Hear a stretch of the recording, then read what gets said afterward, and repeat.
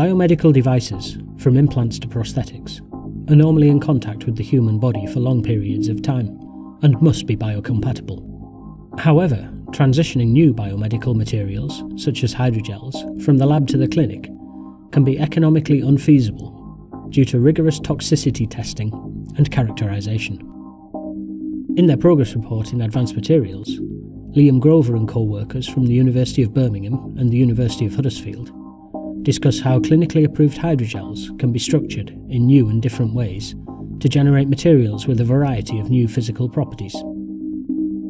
Hydrogels are water-based gels comprised of large organic molecules with similarity to a lot of the molecules that you find in the body.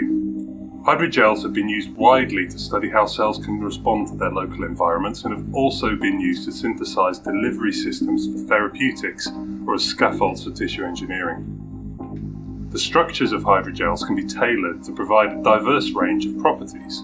For example, microgel suspensions, known as fluid or sheared gels, have the ability to self-structure post-shearing, a particularly interesting property for biomedical applications. When shear is applied to the gel, it liquefies and can be combined with a biological fluid, which then thicken or solidify in situ. In this way, we've developed materials for the repair and regeneration of cartilage, skin, the cornea, that can be delivered using different clinical applicators, including cannulas, needles, sprays, and eye droppers. We are also exploiting the self-healing properties of these materials to enable the development of new 3D bioprinting processes. We can extrude a second material into the fluid gel, which is then supported in all directions during the gelation process.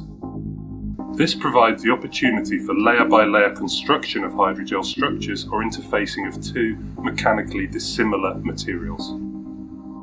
These systems are far from optimal and need considerable refinement before finding widespread use across medical fields. Current methods for sterilisation of the gel can cause significant breakdown or structural change to the gels. Gentler sterilisation methods such as the use of alternative light sources like UV and blue light would be advisable. We should also continue to explore the potential of these materials for delivering complex composite structures. To find out more about the structuring of hydrogels across multiple length scales for biomedical application, please visit the Advanced Materials homepage.